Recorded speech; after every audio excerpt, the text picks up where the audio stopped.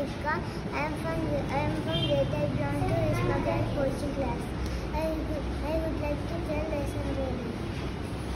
There are many different stories that are old in different parts of the world about how fire come into the world. No anybody know for sure. The Aborigines of Australia told many stories. Recording is one of the stories is about a big gun-meat crocodile who lived thousands of years.